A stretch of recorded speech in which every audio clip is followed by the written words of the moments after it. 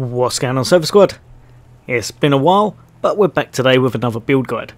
And, of course, it's sunny again in the lovely wastelands. This time, we're going to be coming out with a rocket launcher guide. If that sounds like it interests you, then stay tuned. That's coming up next.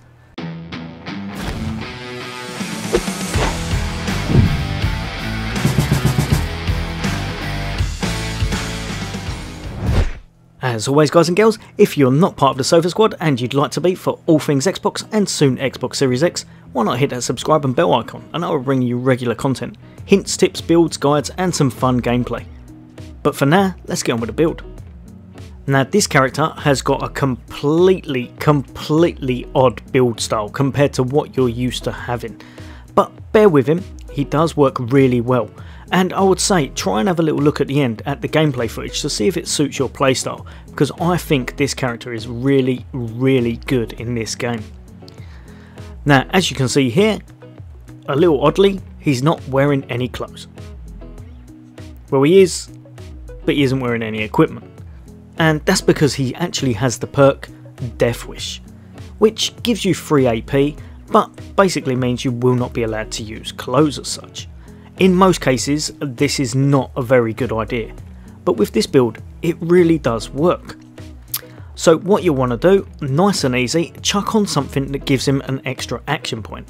Whatever you want to give him, I find due to the fact that this character will be getting the crit damage anyway, because he's guaranteed crit, just give him an anabolic injector. One of the reasons I really like this build, it's very easy to do, it's very achievable. It is very damaging, it's very fun, and one other really good thing, it means that you can kind of use your really good stuff, so mods and armor pieces, on other characters. Now as you can see here, he's using the Javelin and the Nuka-Zuka. Now if you look at these, you're probably thinking the damage could be a little bit higher, and you're right.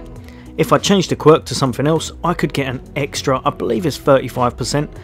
It might be 30, I can't actually remember off the top of my head now, but you get an extra bit of damage. I believe it brings the Nuka-Zuka up to about 1500 and this one over 400 itself, so it is definitely good. But there's a reason why we're doing it this way. Now what you want to do is coordination, you'll want all the way max. This build is about getting as much AP as possible. Luck, try and put up as high as possible. This is a really good stat on this build. Awareness needs to be maxed out. Intelligence, again the crit chance does not matter, but you do want that extra crit damage. So chuck up your intelligence as high as possible. This will make this build really good. If you don't one-shot something, it will still have so minimal health that it will work hand in hand with your other characters. And just down here for the quirk, as you can see, we've got Death Wish, which is really good because this build is all about getting those action points. However, it does make him extremely squishy. But if you're trying to kill everything in the first or second turn as such, this is a great build to have and it's a great quirk to have on. And just down the bottom here, a really standardised one for an explosive build is Exploder Maniac. Pretty much just gives you 15% extra explosive damage bonus. Now over here on the skills, the only ones you 100% need is explosives all the way maxed out and small arms. Small arms is very underused on explosive builds, and I'll show you why. It's got the perk Draw. In a firefight, every second matters, hit them before they know what's happened. Basically, this allows you to take a shot for free after you've reloaded, which on all weapons is amazing. On rocket launchers, it's probably the best perk you can probably get, or at least definitely top tier. Now I've put on there mechanics, as I want it to hit a little bit harder against robots and such, because it does the job against squishies, I want it to do the job against robots as well.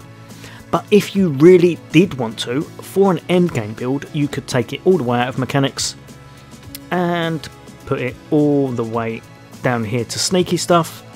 And if you are going to use him as your initiator, so the person who basically starts combat and gets the extra damage, you'll want to put sneaky stuff all the way up so that you'll get lights out and that way he will do ridiculous amounts of damage when he initiates with the first shot. For myself, I still believe that the shotgunner is still by far and definitely best at starting and opening combat as such. He just gets so many more kills and it doesn't cost much AP. For the perks, now this is kind of up to you. Like I said, you can definitely with the skills put them where you want. You have a lot of action points left. If you didn't want to put it in mechanics and you didn't want to put it in sneaky stuff, you could put it very much where you want. The only ones that are vital in this is the small arms draw, the explosives, these three here. Now, I probably won't show you Multiblast in this actual playstyle when I show you the footage, but if you did want to, Multiblast is again a top tier move and it decimates everyone. So what you can do is basically set up an area effect with your Nuka-Zuka, which is why we've got it on, and when you use it, the next turn, so when the enemy moves, they will move into a blast zone and it will absolutely shred them to pieces.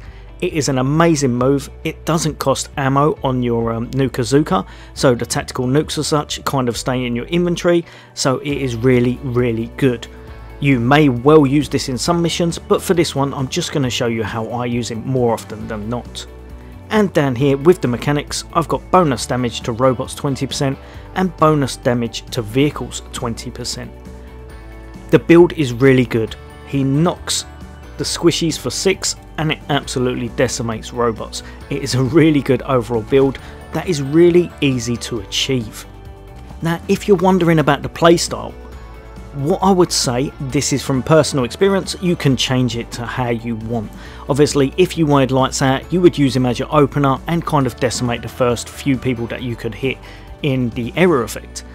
I don't use him. I open with my shotgunner, get a lot of kills that way, and then after that I use this character to kind of nuke everywhere, so he'll get quite a few shots off.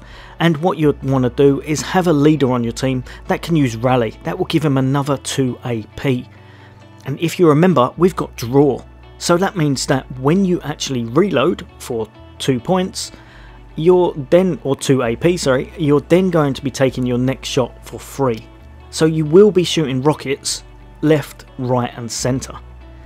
What you will also do if you do not kill what you're aiming for, so say for example there was 20 enemies, shoot the enemies that you can get the most clustered up, knock down their health and then go on to the next ones. And then what I would tend to do is put my sniper into chain ambush and they will just finish off anyone that is not already dead.